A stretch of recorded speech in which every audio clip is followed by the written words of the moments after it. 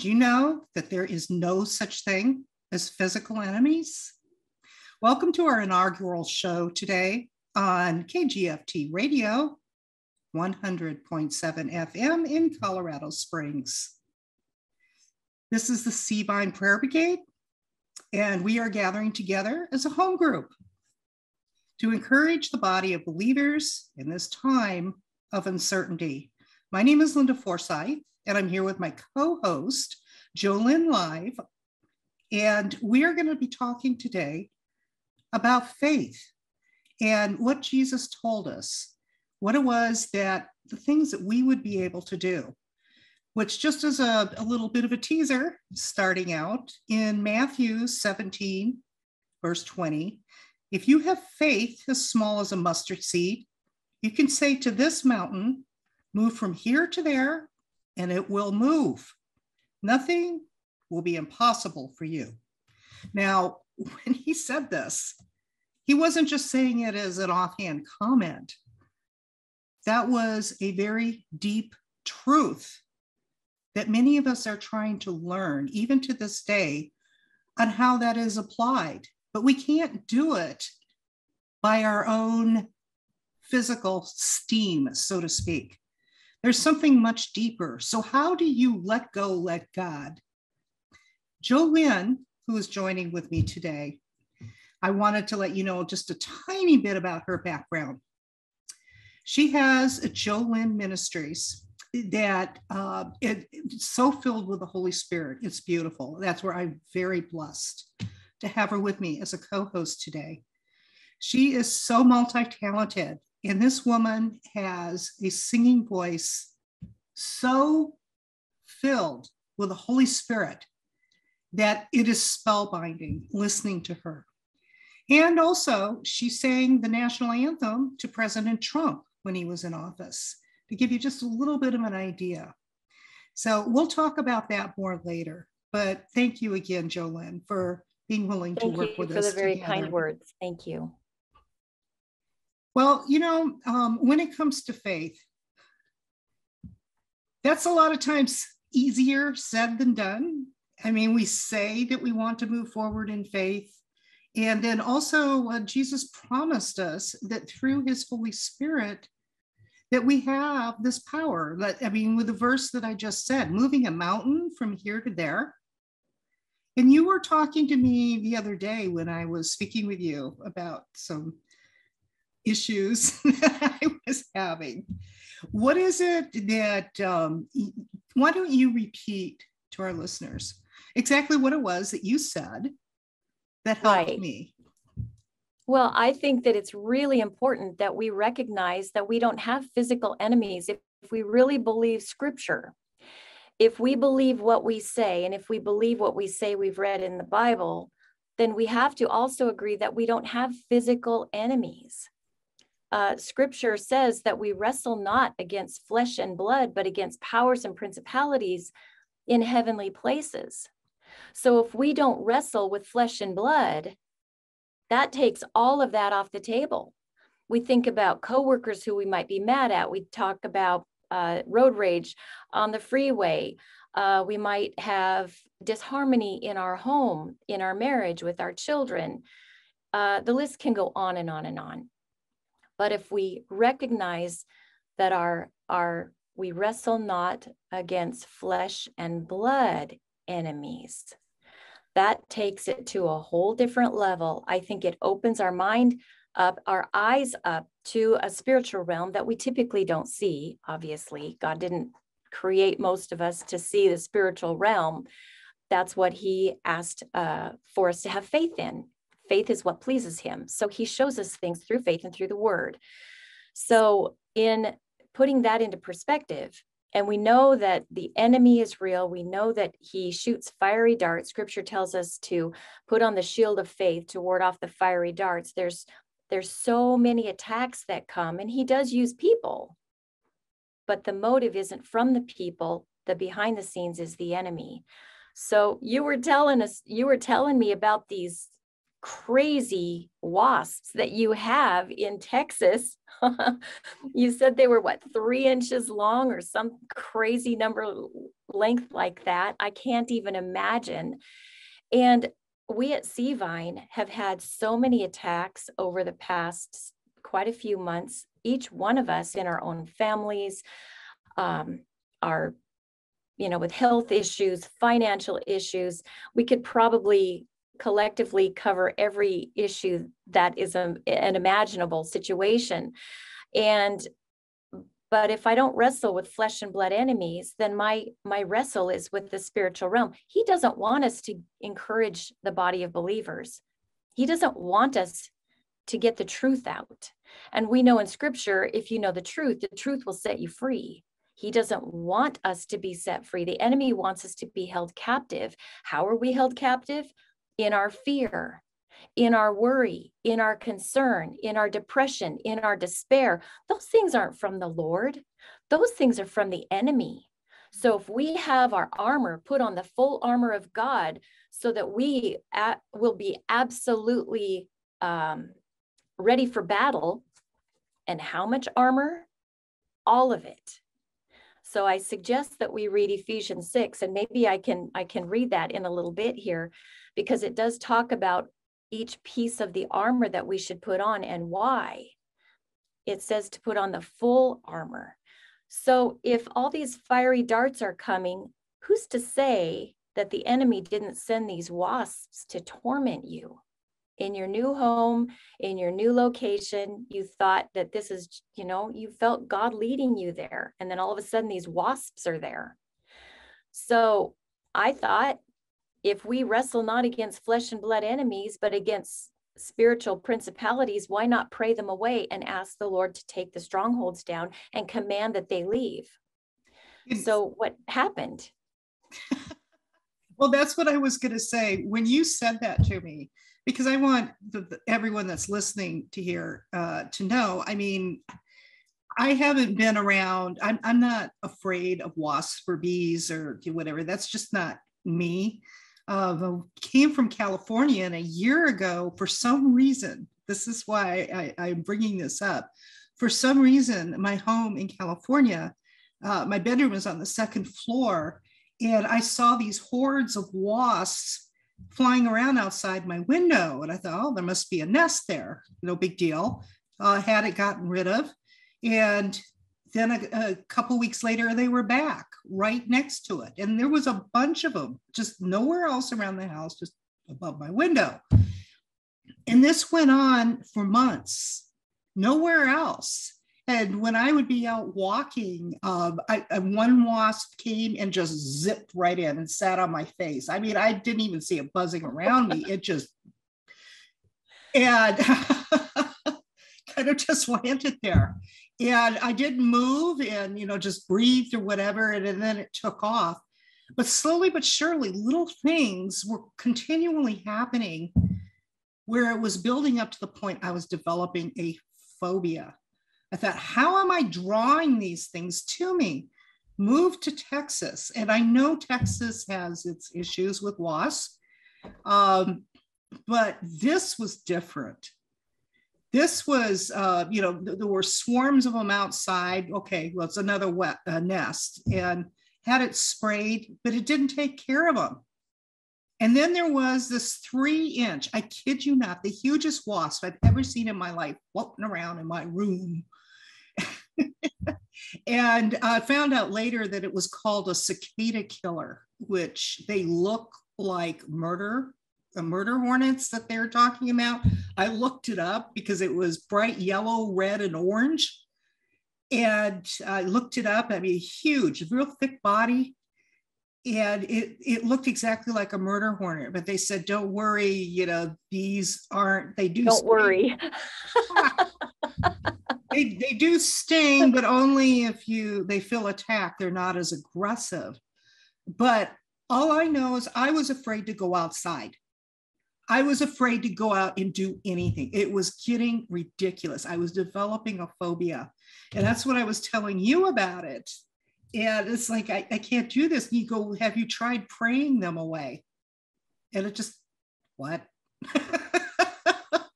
just bugs, pray it away. And I really thought about that. And then I thought, well, why not? I'm not asking them to, have them be, I don't know, zapped out of the sky, so to speak, and just let them go their way and stay away from me. And so I did that.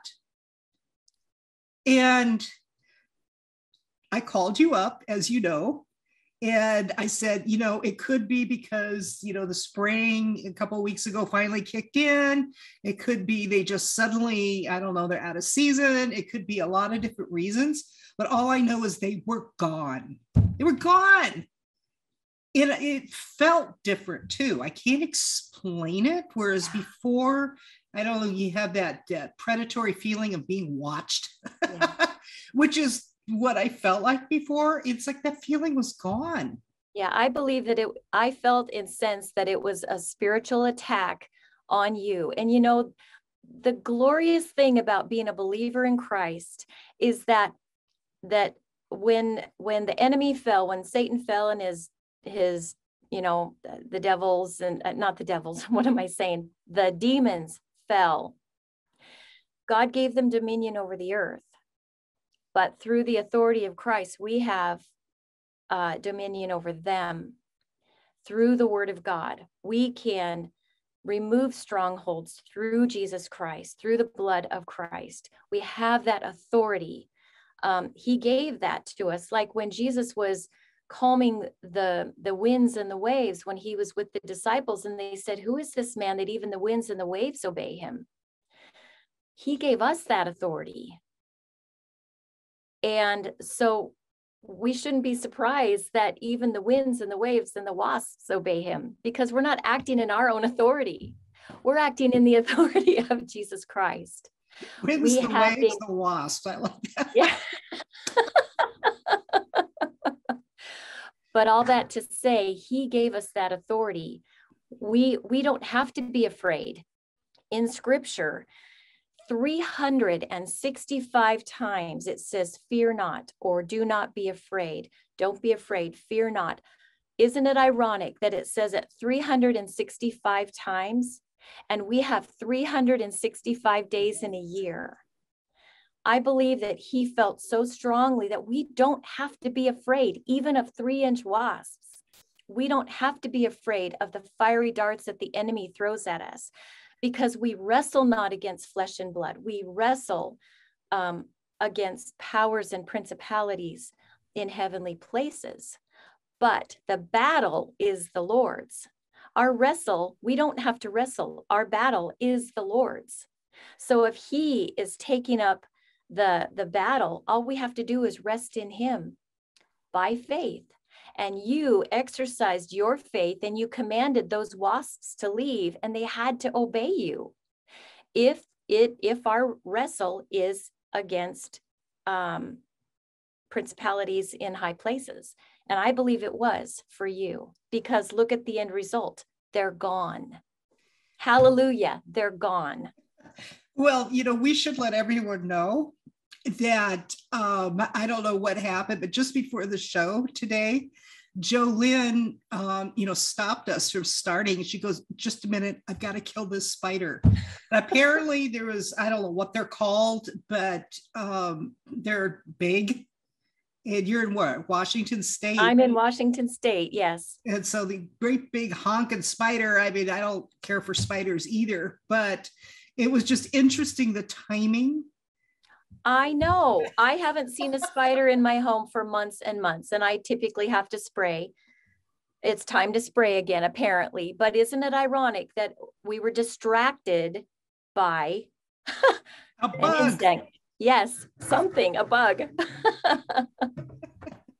It's amazing. It's like Satan knows exactly where your little triggers are. Right. So and it's all of these distractions are keeping us from staying focused on the Lord, staying consistent in our faith, staying in the word. It's all these little distractions. We all have them. It's called life and spiders.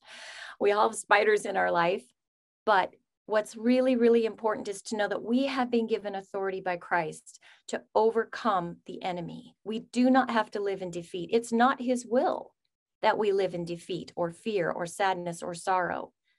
He has overcome the world. And all we have to do is step in that with faith. Do you mind if I read Ephesians 6? No, please do. So I was reading that this morning, and I was just very, very encouraged by it. It's about putting on the whole armor of God. So a final word, be strong in the Lord and in his mighty power, put on all of God's armor so that you will be able to stand firm against all the strategies of the devil.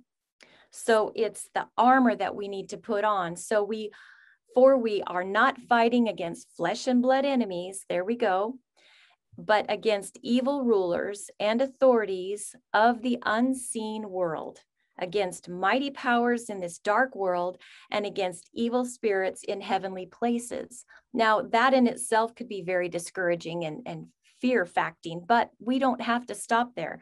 Scripture goes on in verse 13. Therefore, put on every piece of God's armor so you will be able to resist the enemy in the time of evil. Then, after the battle, and of course the battle is the Lord's, you will still be standing firm. That is a promise. We can claim that promise. Stand your ground, putting on the belt of truth and the body armor of God's righteousness. For the shoes, put on peace that comes from the good news so that you will be fully prepared. In addition to all of these, hold up the shield of faith. Faith is what pleases God. So we can hold up that shield of faith to stop the fiery arrows of the devil.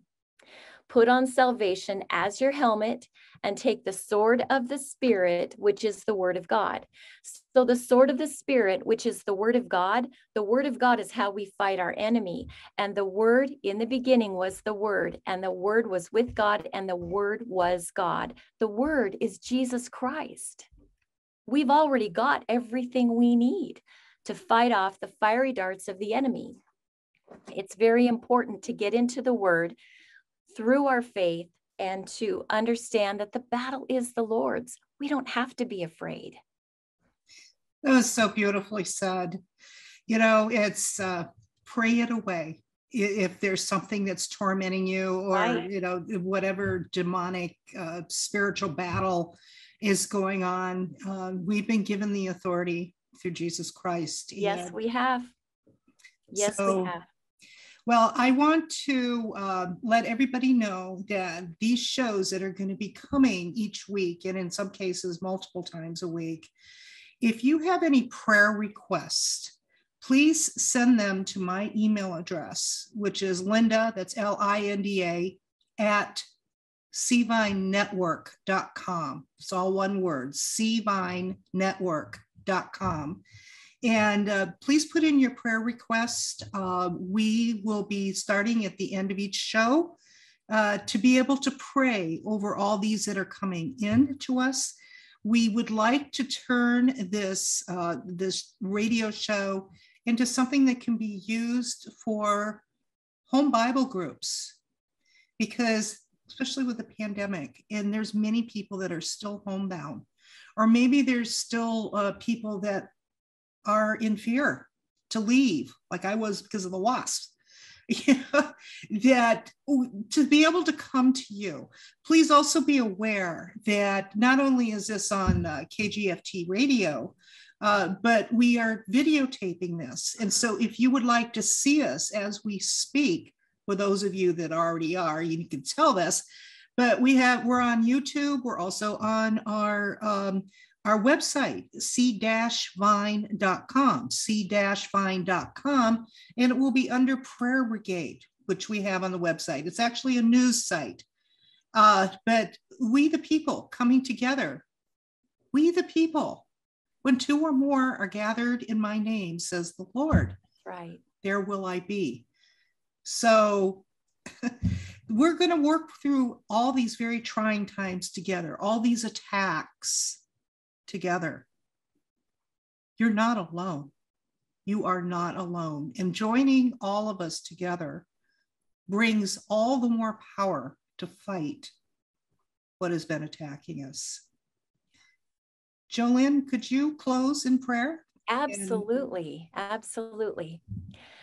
Heavenly Father, I thank you so much for the testimonies that we have in our life, because when we can see your hand working through our story, we are empowered knowing that you hear our prayers. You are walking with us every single day because of the faith that we've placed in you at that time of salvation. That's never going to go anywhere. Lord, I just thank you so much for this wonderful testimony of the wasps, just how they tormented Linda during this time. But she realized that she had the authority, because of the authority you have given to her, to just pray them away, command that they leave. And through the word, you have given us that authority. Lord, we thank you that we don't have to be afraid. We don't have to be afraid in walking with a sick husband or a wayward child or a job loss. Lord, we know that whatever you allow in our life, you're going to walk through it with us. And if we detect that the enemy is there, Lord, because we wrestle not against flesh and blood, but against spiritual enemies, well, you've already got that taken care of. That time when you were on the cross and you said, "It is finished." And on the third day, you raised from the dead. You have overcome death and given us a newness of life. Lord, I thank you so much for what you've done in my life. Thank you for holding my hand as I've walked through the fiery darts of the enemy. I do not have to be in a sinking feeling of despair or despondent or sadness or sorrow or grief, because I know that one day the hope that I have in you is going to come about by me having eternity with you. And I thank you so much for what you've done. And Lord, it's not just in my life, but in the life of every single believer.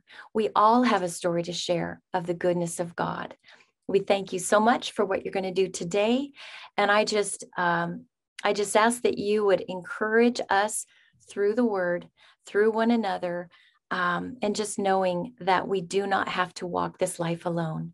Thank you so much for Linda. Thank you for Seavine and the ministry that she wants to put out, an encouragement for each and every person listening and watching this.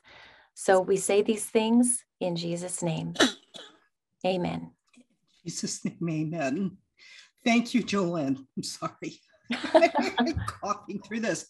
Everybody, please come back every week. If you can't listen to us live, then please listen to the recording. We're also on YouTube, social media, and again, the website.